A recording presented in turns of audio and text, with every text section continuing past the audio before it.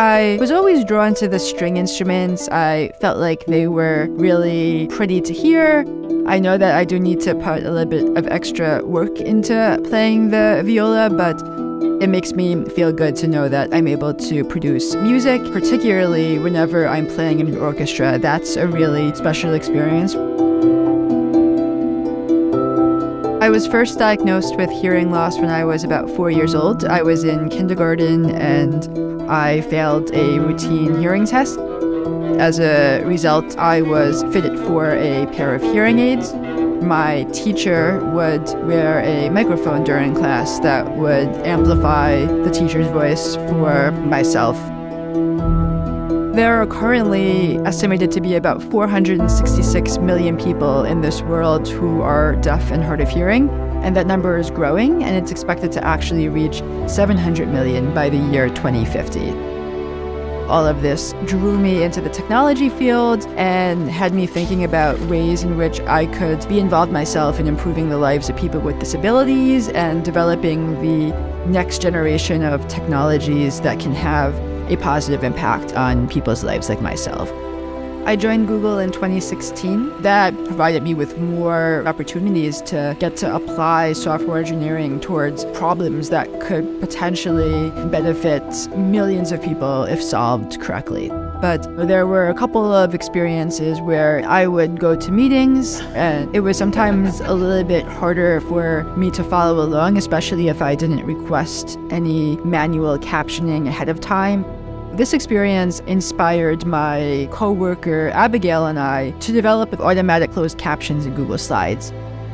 So how does captions for Google Slides work? It's pretty simple. Whenever somebody is giving a presentation in Google Slides, they just need to click a button to turn on captions. The computer will use its microphone input to pick up what you as the presenter are saying, and it'll stream captions to the screen so that members of the audience who are deaf or hard of hearing can read along with a written transcript of what's being said. But that doesn't mean that it's not something that can make the experience better for everybody. With captions, they can also be beneficial to people who are in the back of the room or people who are struggling with poor audio quality. There's just so many different use cases.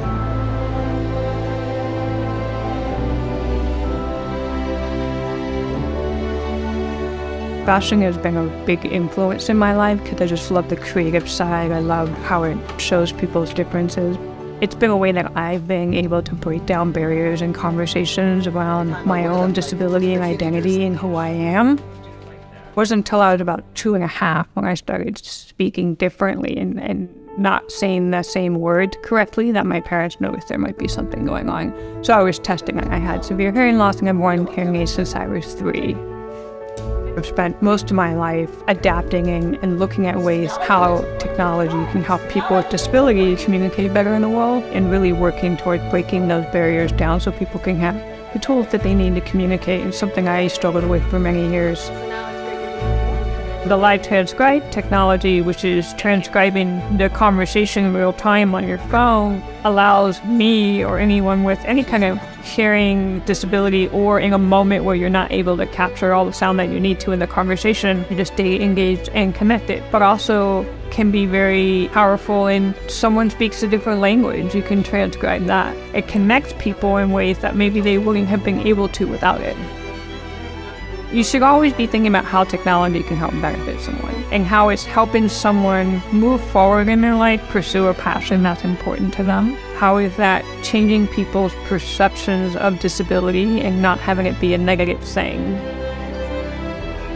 When you look at the billion people with disabilities and the people that you connect with, your friends and family that are touched with disability in some way, the number is actually 8 billion. And so it's really important that we're thinking about, again, like, what are we doing to help take that experience and that knowledge and include that in the innovation and looking at where are the barriers in the world for disabled people and removing them.